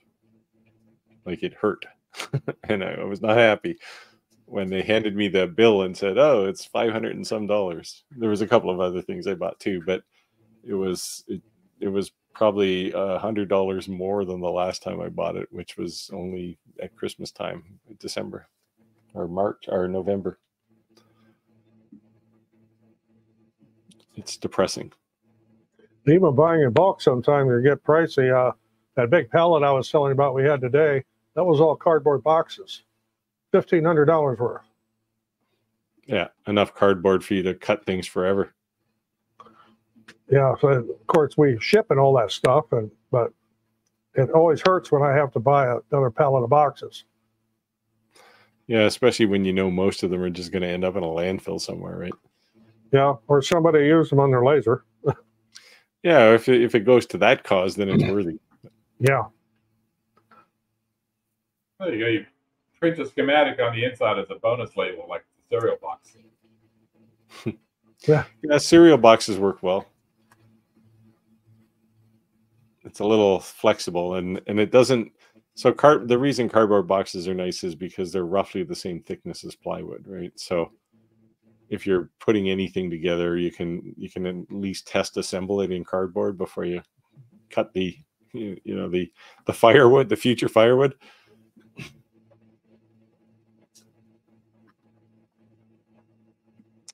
So you're not going to forward free stuff to just me, Roger? No, I'll keep my grandkids supplied. Like with miniature chainsaws, I think every one of them has one of those now. I've done a lot of reviews on those because something we use here, but I don't need 20 of them.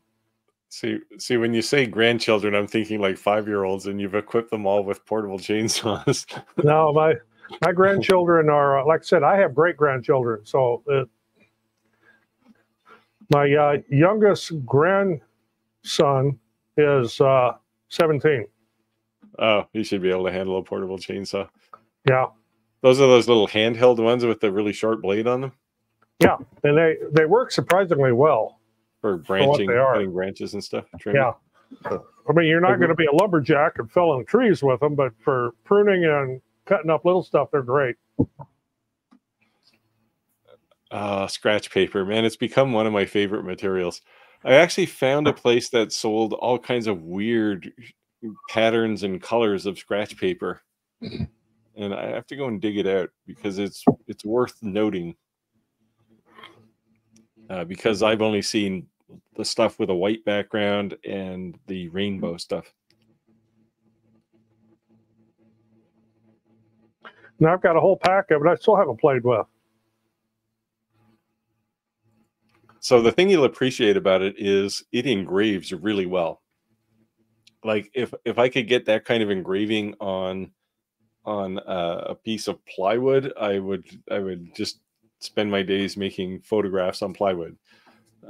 It's just amazing how well it works, and it takes almost no power, like 25% on a typical laser, and or you can go with more power and really move along, so you can do engraving really quickly, and it's cheap. Like it's like pennies a sheet. The only downside is you do have to clear coat it after, spray some clear spray paint on it, and that protects it. But other than that, I can live with that one sacrifice, because it's just such a nice material to work with.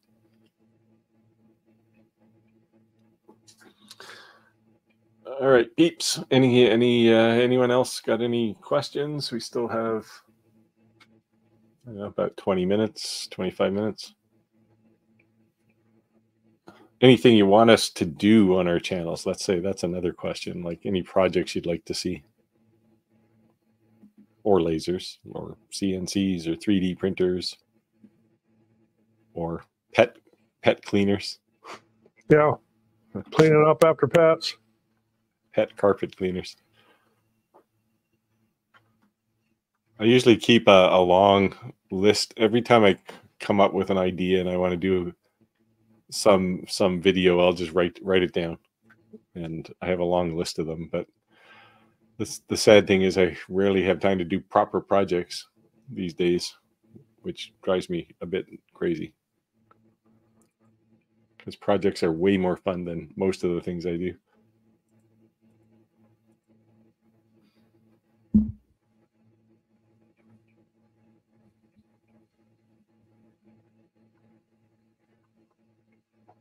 Well, I guess we got a little bit here. I can throw a little something out there about people that are building things and selling them, and then shipping them.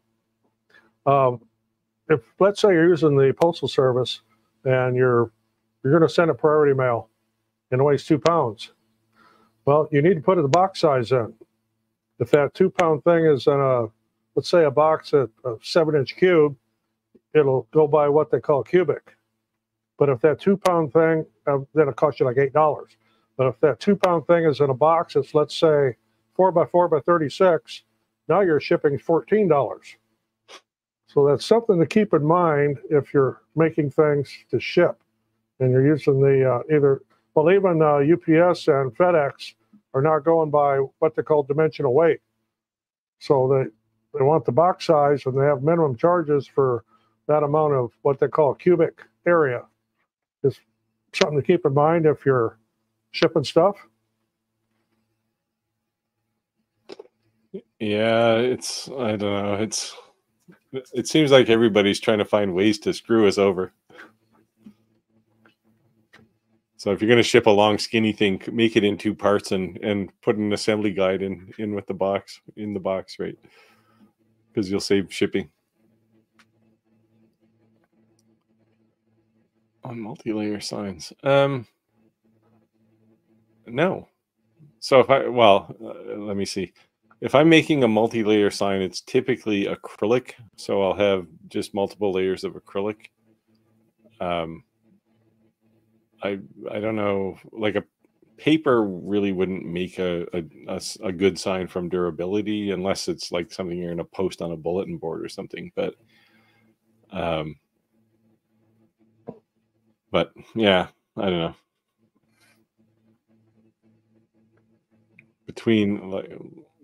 I guess let me re-ask the question: are the layers? What are these layers made of in this question? Are they acrylic? Are they wood? Or even paper, I guess. I've done a lot of multi-layer wood projects that I paint different colors, and of course, if I do something with paper, I'll do it on the Cricut. Oh yeah, for sure. Yeah, I've learned, and so one of the nice things that lasers can do for you is if you're doing, if you're layering something with lots of different parts, like say you're doing I don't know, a parrot, something colorful, and you've got a whole bunch of parts that are all different colors, paint the material first and then cut it. you can do that with lasers. It's much harder if you're doing it by hand, and then you have to try and figure out how to individually paint all these things. So lasers do make some things easier. Like I did that inlay of the hummingbird a while back, and I painted everything first, and then cut it. This one is an interesting question. Depends on the laser. Diode lasers need less maintenance than CO2 lasers. Fiber lasers, as near as I can tell, don't need any maintenance. I'll throw this in there. If you're going to let your laser like this sit around for a long time, and then you're going to want to go to use it, check your belt tension. Because that will change all on its own. Those belts stretch out, then all of a sudden you got loose belts. And then things get wobbly. And if you don't keep your belts too tight, or your eccentrics too tight, or you'll end up with flat spots on your rollers if it's stored for a long time. Guess how I know that? Show us the scars. Yeah. I keep a supply of the little rollers in a drawer. Yeah. The rollers on a laser are the same they have on these 3D printers here. Yep. So I have a good stock of them. Yeah, I have a bag full of those someplace. And as far as cleaning the lens on a laser, since I have air assist on for everything all the time, it's very rare I have to clean a lens. On a diode laser, yeah. Well, even on a diode CO2, laser. actually. Well, on my CO2, I have the air assist on too, but I still have to clean the lens periodically. On the diode lasers, it's rare I have to clean a lens. Yeah, CO2 lasers have a few more optics in them than a diode laser. Almost all of the optics in a diode laser are sealed behind glass. So the thing, if you pull a laser module off and you look at the end of it, the thing you're looking at isn't the lens. It's just a quartz protector. The lens is inside that. So you really just have to scrub that glass, and that's really all the maintenance you ever have to do on a diode laser, other than belts, of course. Of course, in a CO2 laser, aside from the lens itself, you got to watch for dust accumulating on the mirrors. Yeah. And the end of the laser tube. I cleaned the end of my laser tube a couple of times, and it was quite dirty, actually. Yeah.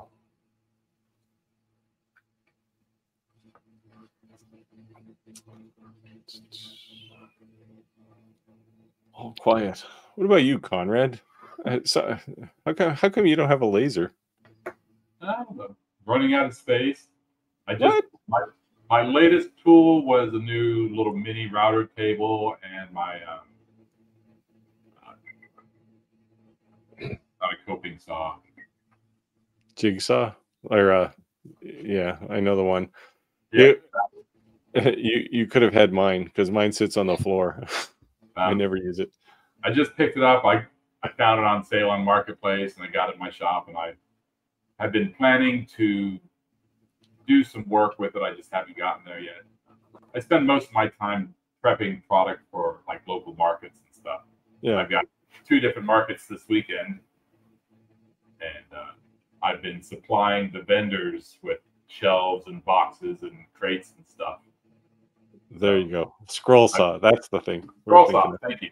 Yes. Yes. I've got one. I used it for one project about 15 years ago, and it's been under my workbench ever since. Well, mine still gets used quite a bit. If it's 3/4 of an inch or thicker, it's not going to get cut on the laser. It's going to get cut on the scroll saw. Yeah, I don't cut things that are usually that thick. If I am, I'm making a cutting board, and I'm not going to cut that with a laser anyway. Yeah. And it's going to be a great cut. For it was to do not overlays, but to build boxes and then build some fretwork to go on to the boxes. Like a jewelry box type thing, you mean? Jewelry boxes, humidors, that sort of thing. Fancy, empty things. Does the lens sensor do a good job telling you when the lens needs to be cleaned? No. It's a bit of a gimmick. Just put something in your calendar every 6 months and to tell you to clean your laser, the window underneath the laser module. I guess maybe, I don't know how they would even run the laser sensor, the lens sensor, unless they're testing how much is reflecting back off the dirty lens. Now, if you're cutting leather, you'll want to check your, even using air assist, if you're cutting leather, you're going to want to check it a little more often. Yeah. That tends to pollute not just the lens, but the air. Yes, cutting leather is terrible. Yes, inlays. Or, well, could be marquetry depending on how thick the material is, but that's basically what I was intending to do. Smaller boxes and humidors and that sort of thing. Yeah. A lot of my product that I do is barrel wood related, cocktail smokers, that sort of thing. Well, you could do a CNC would do probably better for you than a laser anyway. Probably. Engrave and fill it with resin, or do an inlay. Just don't try to cut dovetails with a CNC. I had a question on that this past week. I can't get square corners of my dovetails with my CNC. Well, no, you won't, because the bit's round. Yeah, you're gonna it's not a bandsaw. That's why.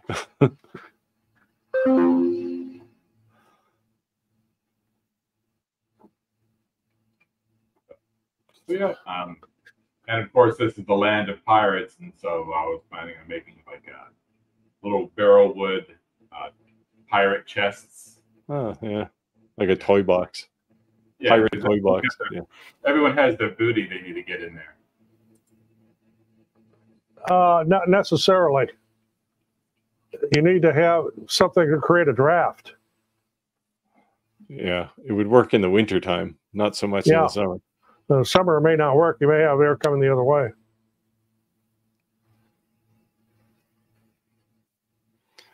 Yeah, it's if you're venting, you gotta chop a hole in the wall or run it out a window. Yeah, driver vents work real well. That's what I have in the shop downstairs. Yeah, me too. On the wall on one side of my workshop, I've got 3 or 4 of them sticking on the side of the wall for different things. Well, then up here in the loft, back in the laser room, there's 2 of them. They're actually mounted in a window with a custom mount, but there's 2 vents going out there, one for the CO2 and then one I use for the weak crate on the S1. Yeah, mine I vent directly outside. Hey, Glitter Farts here. Awesome. Hopefully you're having a good night too.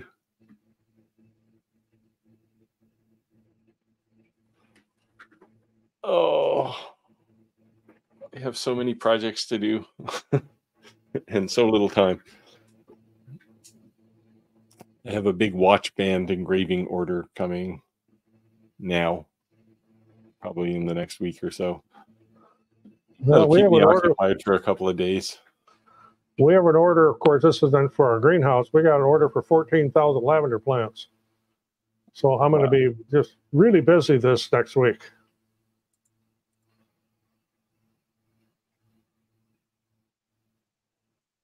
Well, bring some more. Everybody, if you don't have any questions, you're not learning. So go out there and try some things. And no question's a stupid question if we don't know the answer. That's something I used to tell my apprentices all the time. If you don't know, it's not a dumb question. Ask me. Don't make the mistake and then say, well, I didn't know. Yes. Sometimes those kind of situations make the news, depending on what it is. Yeah, you're going to get a... I'll tell you, there are some stupid questions. You'll end up getting a Darwin Award. Yeah, says the guy in IT. But having interacted with IT, sometimes there's stupid answers too. Oh, yeah. The inevitable one: have you unplugged it and plugged it back in? Caps lock. Now, the best one I like from support is, can you send me a video of it not working? Yeah, that's the Creality response. Yeah. I actually have one of those emails sitting in my inbox. I think that's our boilerplate response to a tech question. Yeah, it keeps Oh, yeah. it keeps the person you didn't want to talk to busy for a while. Yep, I won't forget you're in Wisconsin. It still gets warm in Wisconsin in the summertime, though. Yes, it does. It gets just as warm there as it does here. Although I like to go way up north around Hayward, but it gets hot up there too. Yeah, I've heard this expression too. This only Yep. applies to politicians, I think. It certainly doesn't apply to makers. Cannot cut or engrave. PVC, vinyl. Yeah, don't. Yeah, if you're talking from a safety perspective, PVC is the big one. Anything that looks like plastic, except for acrylic. And vinyl you don't want to do. That releases chlorine gas. What they call pleather, which is like artificial leather, that'll create chlorine gas when you cut it or engrave it. And that'll corrode anything metal. Yeah, there's not a lot though that other than PVC. That's the worst one. Of course, then there was a big question I had: can I engrave a bullet? I'm like, are you serious? Keep it pointed away from you if you're going to. And I'm not talking about the shell. I'm talking about a live round. I said, don't even attempt that. Yeah, that just seems like a bad idea. Well, if you do it before you learn, that's one of those things that'll make the news, right? Yeah. There's a Darwin Award right there. I actually put that in a video here a couple of years ago when the guy asked about it. Because don't do this. So I don't know the answer to this question. I've never had to clean the webcam in a WeCreate. Is this a? No, I haven't had that. We weren't specifically talking about WeCreate with this one, but any webcams, I don't know. I haven't ever had to clean any of them. The only camera I've ever really had to clean, I've got a bamboo X carbon, and it has a camera in it, and it gets dust on it. I have to dust it off once in a while, but otherwise, no. My WeCreate, never had to clean that one. No.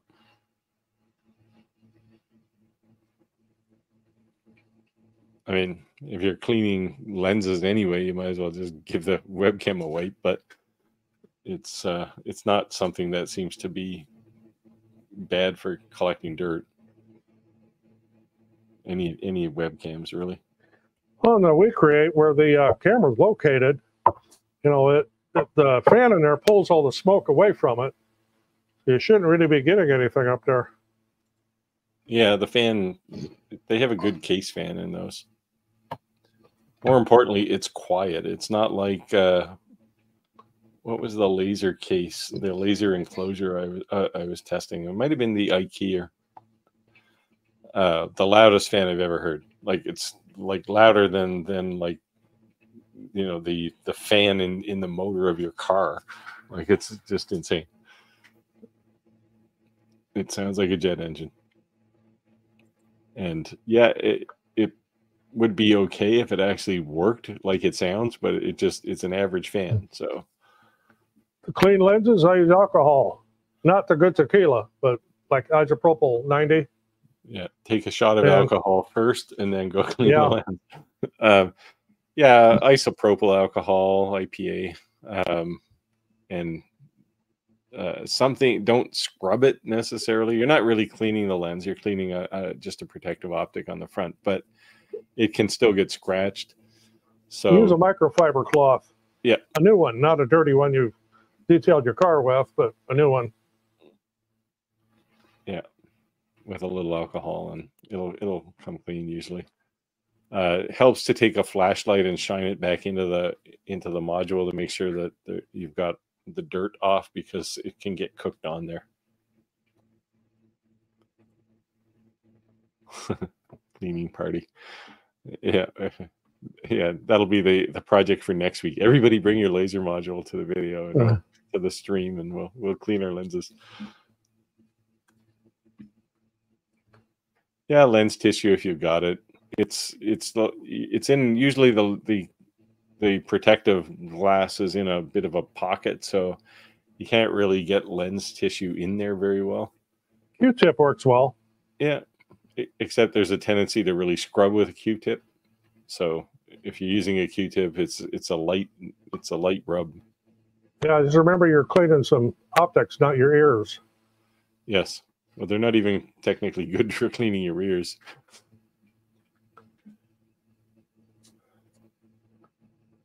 Yep. Camera shop. You can get the blowers to keep the heavy dust off of things inside your laser. Just the hand squeezy kind of blowers that are typically used. You'll find them in most camera bags. But to actually clean it, yeah, so alcohol is your friend.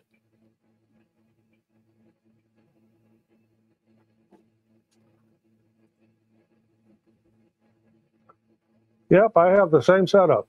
Yep, most people do. The 4-inch is typically a dryer vent. And I've got a blower mounted right at the window, so it even accelerates what the weak rate fan puts out. Yeah, I have one of those big inline fans for which sits right at the wall where the output is, and then I pipe everything into that fan. Works really well. It actually seems to create a little bit of a vacuum inside the laser, which is generally what you want.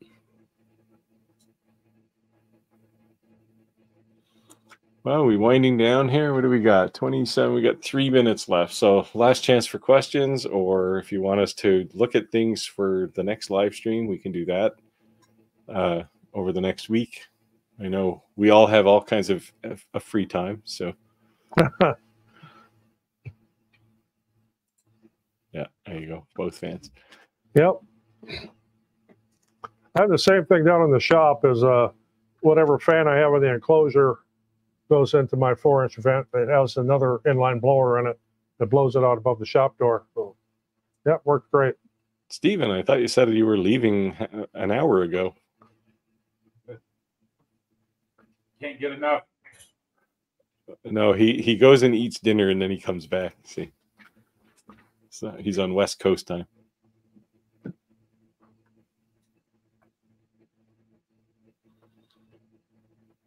Hey, Grandpa, right. talking.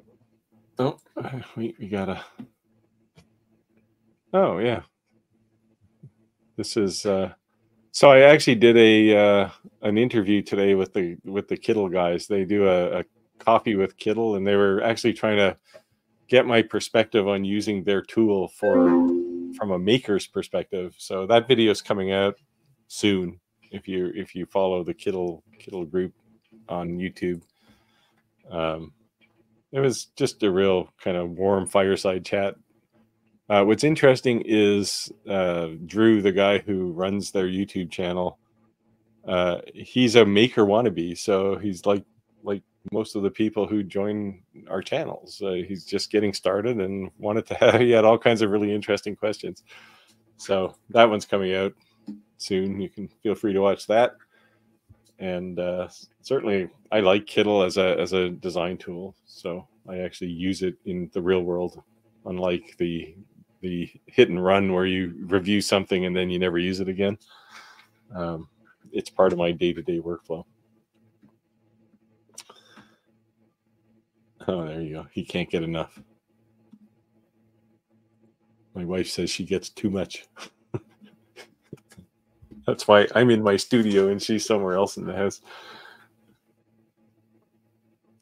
Yeah, Kittle's a nice little tool. It's so I don't know. Well, I guess I didn't sign an NDA, so I can divulge. One of the things we talked about was after that call was where Kittle's going, and I said I would really like just to be able to draw measurable lines, dimensional lines in Kittle, and that's apparently coming, which is nice. So a lot of the things that you would use either Lightburn for or Inkscape if you're using Inkscape design, if you want to draw a particular size of something, that's all coming, which is kind of exciting. because it just means it's one less reason to use a tool outside of Kittle, from my perspective at least. All right, so if anybody has anything else, say it now, or we can wind down for the evening, and hopefully we see you all next week. Yep. Cool. And by all means, ask questions and leave comments in videos, and someone will answer you. I know I answer every single message I get, at least as many as I possibly can, and I'm pretty sure Roger does too. So, yeah, sometimes it gets a little out of hand, but I still manage to hit them all. Yeah. Just remember not to engrave bullets. Yes, don't engrave bullets. Maybe we need a frequently asked question list of things you should and shouldn't do. Yeah. Don't engrave your sister. All right. So we'll wind down, and thanks for coming out. Yeah, we'll see you all next week. Take it easy, guys. Thanks, Conrad. Thanks, Roger.